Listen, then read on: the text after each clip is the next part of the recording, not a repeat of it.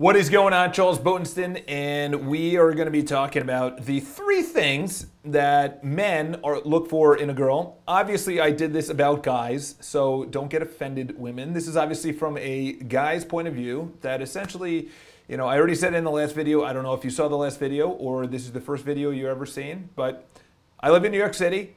I'm 32, turning 33. I've dated many women, and I've approached many women. We're living in a different time now, okay? The time that we're living in right now is a very divisive, I should say, not decisive, and very decisive, but a very divisive. So in other words, there are traits that a lot of the guys are looking for, whether they actually express it or not. They probably don't express it because they feel they are not allowed to express it, or if they express it, they get shunned for it, okay? These are the things, and this is not based on research. This isn't, yes, a lot of it is ancestral. In other words, we just feel, the reason that women go after guys that have the resources or are physically healthy is because those are one of the 2 major things that women look for, which is, do they have the resources to provide, and can they protect me, okay? And this isn't because they're going to get into a fight, but this is ancestral. This goes back millions of years. Millions of years. This isn't just like, yeah, 50 years ago, this is why we like guys that are, no.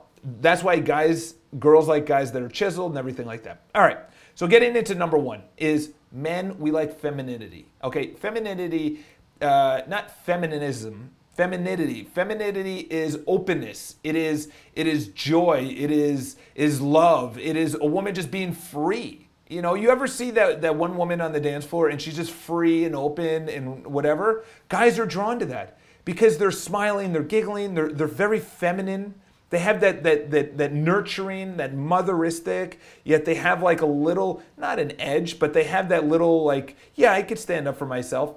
The reason I bring that up, recently, I've been going out on a couple of the dates and going out on a couple of the dates. Going out on a couple of dates, okay? When I go out on a date, I've noticed 2 things. Number 1, women curse a lot more.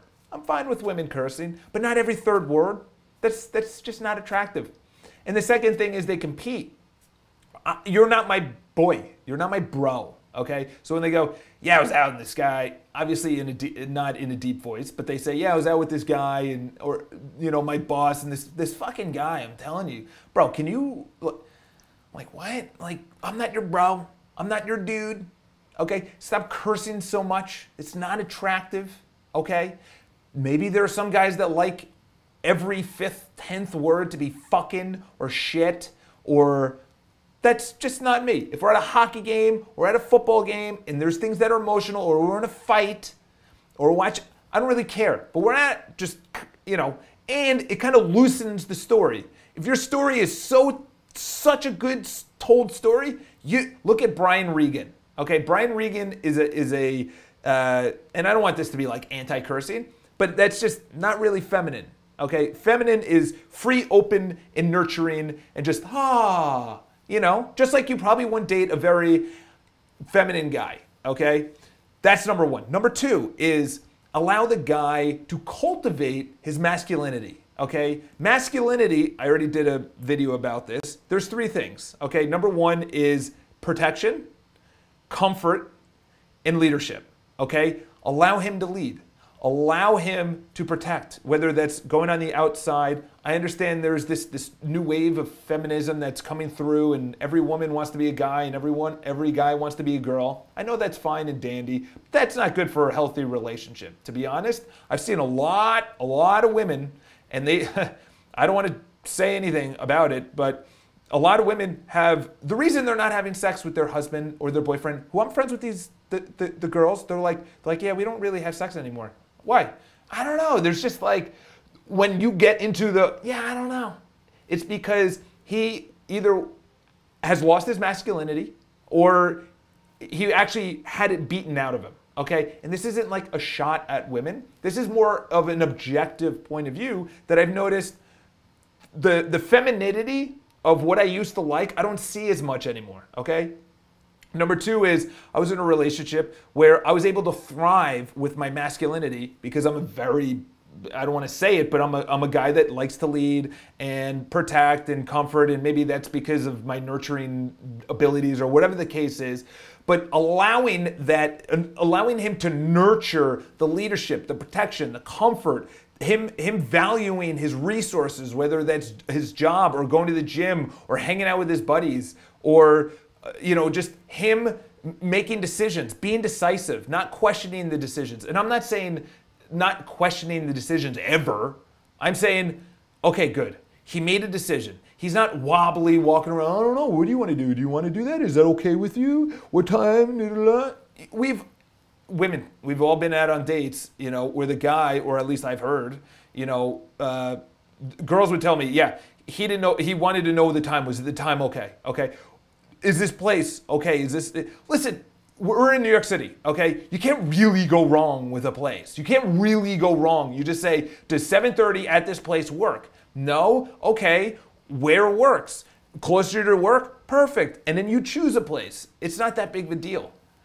Number one, femininity, just embrace that beautiful inner spirit. Number two is allow the guy to cultivate his masculinity, okay? His direction in life. Allow him to pursue what he wants to do, okay? His actual legacy. That's all we have is our legacy. That's all. That's it. We don't have a baby out of us. We can't produce that. Number three is the general upkeeping of yourself. And the general upkeeping is, and I understand, it gets really hard when you're in a marriage or whatnot, and it's really hard if the guy doesn't do it. That's why I made a video about guys, okay? So this isn't like, women, you should only do this. There's a video where I say, guys, you gotta step your game up. When protection was the third thing that I said. Protection comes from protecting, but that's physically. Can you also physically show that you can protect? Because that leads into comfort, which was number one that I said. And then number two for the guys, which was leadership. Can you lead? That's at work. That's in the relationship. Can you lead it forward? Is there a direction you're going in life? Is there a legacy you're leading? Okay? And then going back to the general upkeep. The general upkeep, we are still physical beings. Okay? If you go all the way back, millions of years, all the way through time, evolution, men, we provided protection, which was through actual physical protection. And number two, we also provided food. We also provided potential leadership or resources to ensure that our family, which would be you, and our children, our offspring, would actually survive, okay? We looked at women and we say, okay, who's the healthiest one? Because that person, that woman, will probably have the baby that lives past birth, okay? And you look at them physically, we say, are they physically healthy, okay? And then we would cultivate, if they're physically healthy, that they would probably have a healthy offspring. And this is going back millions, hundreds of thousands of years, all the way through till we were just a little thing in the water, okay? So why do I say that? Physically, we haven't lost that draw. That's why makeup and hair and dress and fashion and all those trends are more on the feminine women's side, okay? Because that's what we look for. How are they put together? That general upkeep actually influences us to ensure, well, I don't want to lose her, so I'm going to go to the gym. I'm going to have a general upkeep. I'm actually going to be having some kind of fashion trend, all right? So I know this was broad, and I know that my YouTube audience is mostly men. I think it's 75% men. Listen, embrace your femininity. You're beautiful, just feminine energy. We love that. We love that. When we're around it, we want to impress you because you're not one of the guys. If you act like a guy, we will treat you like a guy. In other words, we'll compete instead of try and win you over, okay? Number two, allow the guy to embrace his masculinity, which is leadership, comfort, providing, resources, his legacy. And number three is the general upkeep that we can say, this is my partner, and be able to show, wow, she is beautiful. She is amazing. I love her. Be able to show her off. Look, oh my gosh. Just like hopefully you could show us off and say, look at my man. He's awesome. He provides, and da-da-da, okay? It's not a 50-50 relationship. It's 100-100, okay? So have an awesome day. I hope this resonated a little bit. Probably not. But even if it didn't, what are you going to do? Leave your comments below. This is one straight man's vision of being 32 years old and has approached thousands of girls and has gone dates and whatever. So it's really just what I've noticed changing over the last couple of years, and it's just something that, just like the guys have become a little bit too, feminine, a lot of the women have become a little too masculine, and we're like one, all right? And it's, all right? So subscribe to the video, leave your comments below.